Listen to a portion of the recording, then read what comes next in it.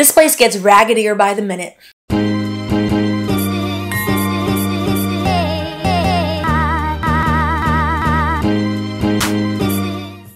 Welcome back to Wine and Chill. I'm Stephanie, your favorite recovering lawyer, and today we're finally going to discuss Roe v. Wade.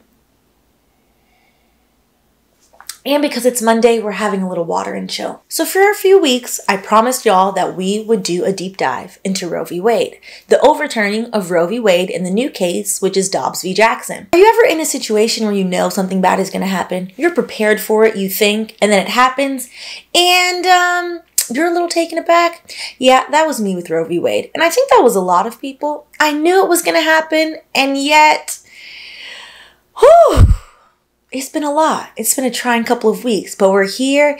And I figured, since so much has been said about Dobbs v. Jackson, which is the Supreme Court case which overturned Roe v. Wade a few weeks ago, I figured we would actually take this back and do a little historical look back on how the hell did we get here and what were the real lawsuits that actually mobilized the religious right.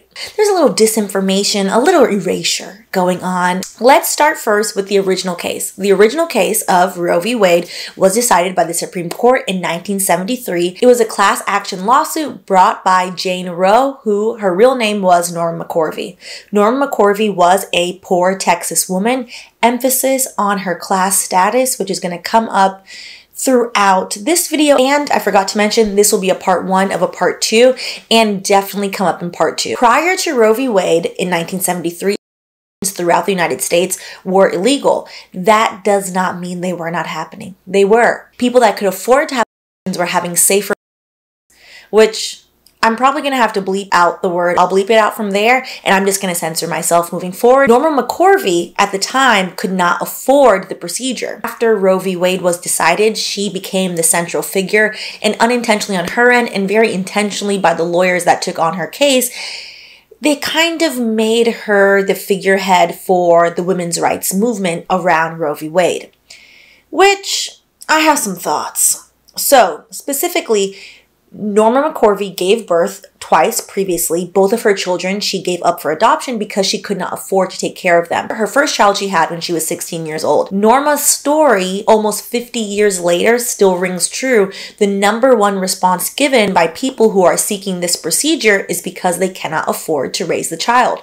Now, before you jump the gun and say that you're going to adopt said child, we'll discuss that misguided lie at the end. Norma McCorvey in 1973 told the Southern Baptist Convention news service, now remember the Southern Baptist Convention, we're going to bring them up again in a little bit. I was a woman alone with no place to go and no job. No one wanted to hire a pregnant woman.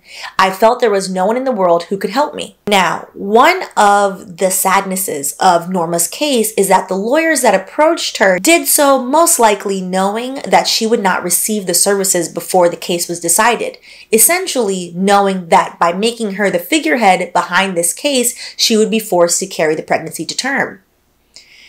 You know what? I've said this a million times. People in my profession, sometimes the scruples are lacking. Once Roe was finally decided, she had long been forced to give birth and put the child up for adoption. The key tenet in the majority ruling of Roe v. Wade was that the court applied the strict scrutiny test by creating the 3-trimester standard. Not to be confused with what normal people know as trimesters during birth. This is different. Trimesters just means 3, so they used that word and kind of ran with it. It's a little convoluted. But anyways, the first trimester, the decision to terminate the pregnancy was solely at the discretion of the person who was pregnant. So the first trimester coincided with this concept also of viability, which we'll get to in a second.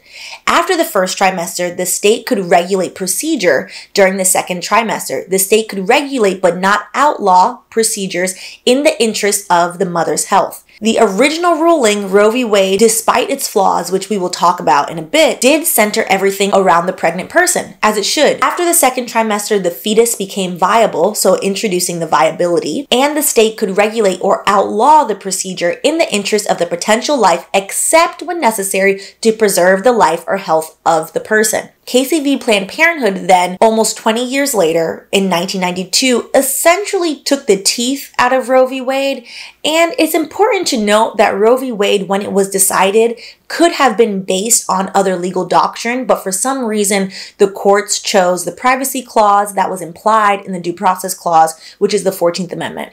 Which, if that just sounds like a bunch of unnecessary clauses, we'll go through them right now. The 14th Amendment, which Roe v. Wade was based on, was introduced in 1868, an amendment to the Constitution, which essentially granted equal rights to formerly enslaved Black Americans. The 14th Amendment, as you can see, we are still fighting for the actual ratification of the 14th Amendment. The 14th Amendment was supposed to grant citizenship and equal and civil rights to Black people. However, it wasn't until 1964, literally 104 years later after the 14th Amendment, that Black people actually gained the right to vote in this country. So that's just a precursor for you. The 14th Amendment has not always been followed. But the court decided to base Roe v. Wade on the 14th Amendment. Specifically, the 14th Amendment states all persons born or naturalized, at that point Black Americans were considered naturalized citizens because they were not originally considered citizens, even though, you know what, we won't get into that side tangent right now, and subject to the jurisdiction thereof are citizens of the United States and of the state wherein they reside. No state shall make or enforce any law which shall abridge the privileges or immunities of citizens of the United States, nor shall any state deprive any person of life, liberty, or property without due process of the law, nor deny to any person within its jurisdiction the equal protection of the law. So first and foremost, Casey v. Planned Parenthood did away with Roe v. Wade's strict scrutiny test, specifically that 3-trimester test. Casey v. Planned Parenthood allowed states to then intervene in the first trimester of pregnancy and allow states to make laws that restricted the procedure. Casey then implemented the undue burden standard, which was that states, yes, they could restrict the procedure, but they could not cause an undue burden of the purpose or effect of placing substantial obstacle in the path of a woman seeking a procedure of a non-viable fetus. Now, viability has been argued over and over and over again, so we're not going to get into that because there is a lot of misinformation, disinformation, a lot of people thinking that they have MDs as to what viability actually means. If it cannot survive outside of another human being, it is not viable. There you have the two original cases. You can't discuss Roe v. Wade without Casey v. Planned Parenthood. People still will refer to the right to the procedure as Roe v. Wade, even though, 30 years ago, Casey v. Planned Parenthood definitely changed most of it. Casey v. Planned Parenthood, I would say, is not as well known as Roe v. Wade since it is the case that came afterwards. Dobbs v. Jackson overturned Roe v. Wade fully and essentially overturned what Casey had left of Roe v. Wade. While we are going to focus on the history of how we even got to Dobbs v. Jackson and why certain religious groups have really rallied around limiting healthcare, which is essentially what this is, I would be remiss to not do a small section of the call-outs of Clarence Thomas's call-outs in his majority opinion. It should be noted, first and foremost, that Clarence Thomas alone did not write the opinion. Although it is his majority opinion, that Clarence Thomas alone is not solely responsible, although he decided to make himself the face of foolery. What Dobbs v. Jackson did is overturn Roe v. Wade and Casey v. Planned Parenthood and essentially say there is no federal right to the procedure. The states can do whatever they will. The states know best what people in their state need, which is the biggest load of malarkey and nonsense because we see who is running some of these states when we're going to specifically get into the nonsense of specific states in part 2, but a little bit right now in part 1. In his majority opinion, he stated, and quote, "For that reason, in future cases, we should reconsider all of this court's substantive due process precedents, including Griswold, Lawrence, and Obergefell." I feel like I'm saying Obergefell wrong, but correct me if I'm wrong. I'm practicing it. Back to the 14th Amendment Due Process Clause, which is the right to life, liberty, the pursuit of happiness, and recent times, included in that is the implied right of privacy. All of the cases that he listed as precedent were built on the implied right of privacy that is in the Due Process Clause. As in, as a person, I have the right to privacy to do what I want. It's none of your business if I'm taking birth control. Mind the business that pays you. And trust me, it's not me. I'm broke. So those specific cases that Clarence Thomas called out are 1965 Griswold v. Connecticut. Griswold v. Connecticut was a landmark Supreme Court case which ruled that married couples were allowed to purchase contraceptives and or birth control. And it's interesting that the case is specifically for married couples. It wasn't until years later that single women were allowed to purchase their own birth control. This is 1965. It's not that long ago.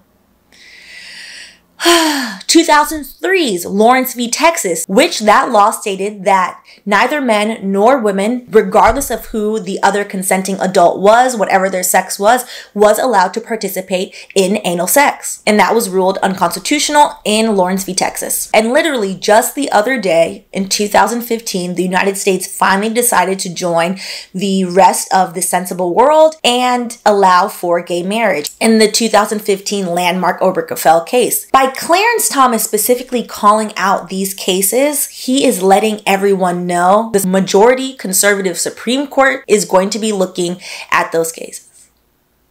This place gets raggedier by the minute.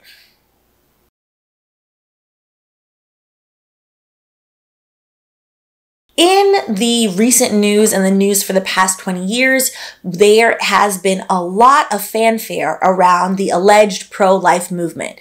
And I am a big fan of the idea that language matters. The language you use can dictate, create, as well as shape the current reality. Calling these people who are essentially forced birth advocates pro-lifers is incorrect. Pro-life would mean you want to fund the school system. Pro-life would mean you care about foster kids. Pro-life would mean anti-death penalty. Pro-life would mean a lot of things. In part 2, we'll discuss how the US has privatized CPS, Child Protective Services, and is essentially making money off of child abuse, has continuously been caught in racketeering schemes of juvenile centers, aka child prisons, how predominantly anti-abortion states have defunded education as well in their state. And honestly, this list of how America and forced birth advocates don't care about actual children is very long. But for now, let's focus on the history and specifically the court cases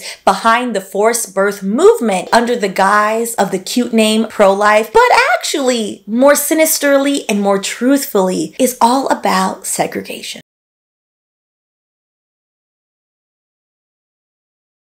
And like everything in America, of course it has to do with race. So prior to Roe v. Wade in 1973, the forced birth movement was mostly individual people and small Catholic groups. Catholics in the US have a political history of advocating in their respective states against abortion.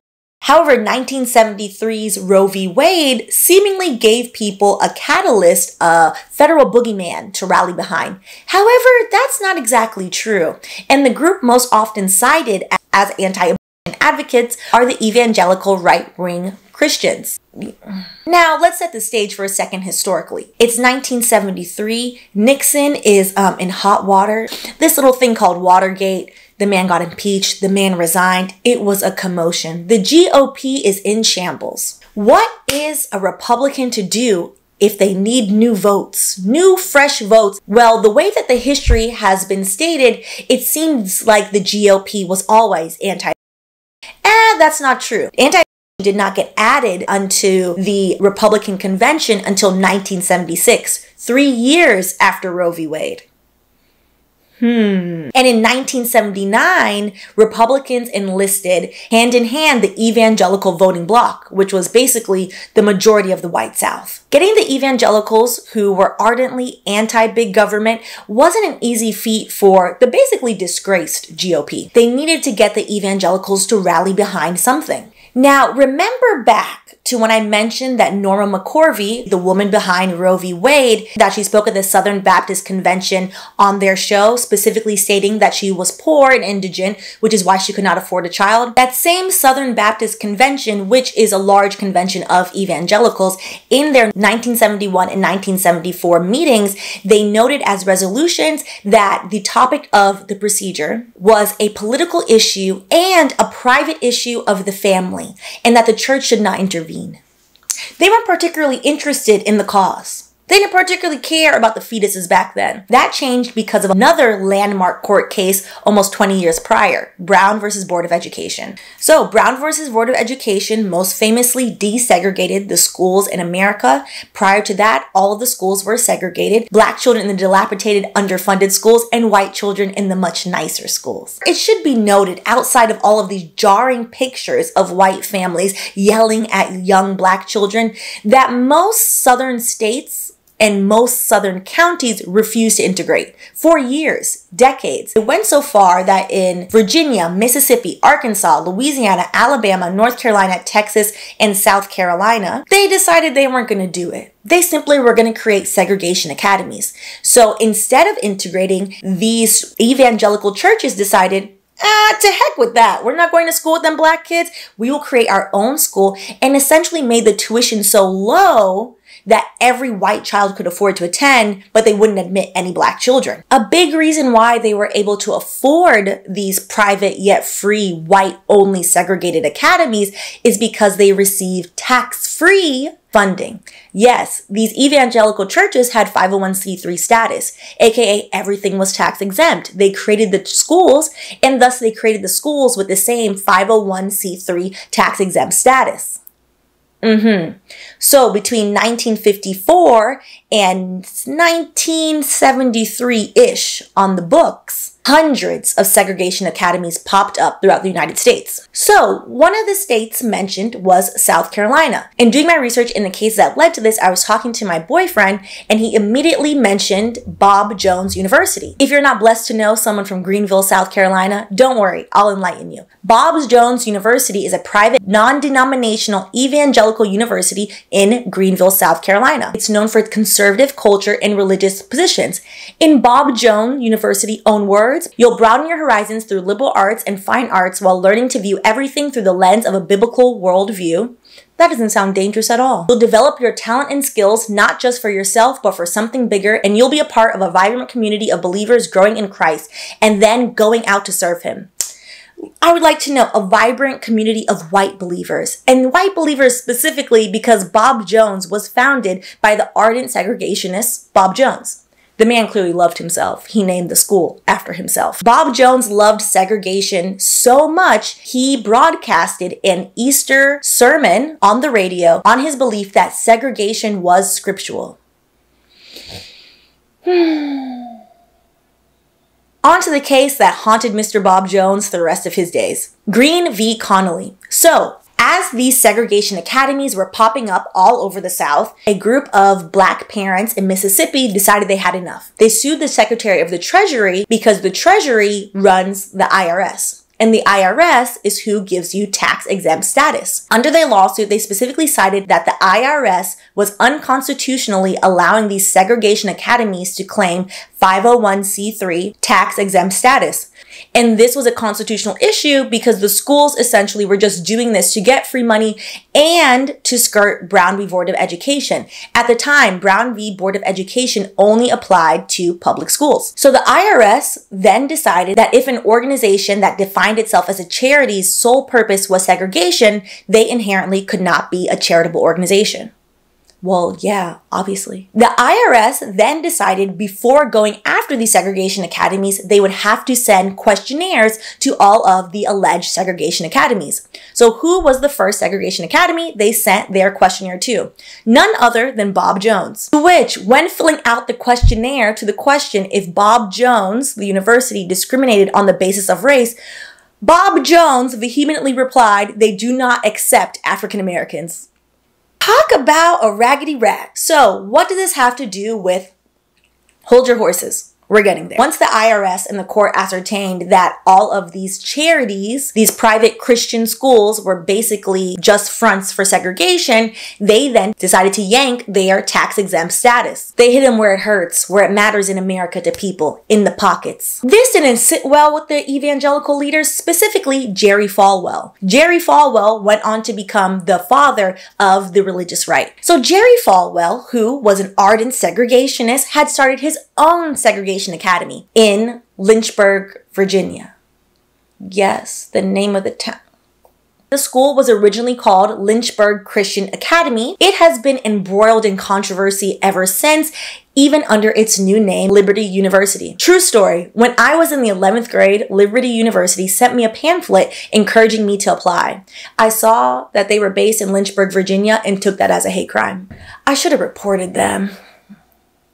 Now, the disgruntled evangelical leaders had a bone to pick with the government, who, ironically, at the time, the president during all of this was Democrat Jimmy Carter, who himself was an evangelical and a former Sunday school teacher, but he did not share a lot of the beliefs that the evangelicals did. Insert a one, Paul Weyrich. Paul Weyrich is the founder of the ultra-conservative think tank, the Heritage Foundation, and for years he had been searching for an issue to rally the evangelicals around in order to turn them to conservatives, and let's be honest and call a spade, he wanted the large voting bloc for the Republicans. By the late 1970s, it wasn't in vogue to say the word segregation or to actively say that you were a segregationist, even if you were running a segregation academy, many of which still exist today.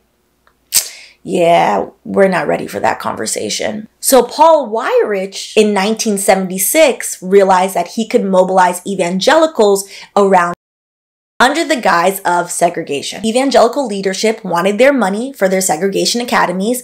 Paul Weyrich wanted his voting bloc. And by 1979, 6 years after Roe v. Wade and after the two conventions that the Southern Baptist Convention had held, aka the evangelicals, stating they didn't really care about the procedure, all of a sudden, they cared so much that in 1980, they then elected Ronald Reagan, a wealthy former movie star who ran on an anti- and conservative American platform. Now that we've gone through the cases that really got us here, back to why language matters. The forced birth movement has given a fake rallying cry to millions of people on the right.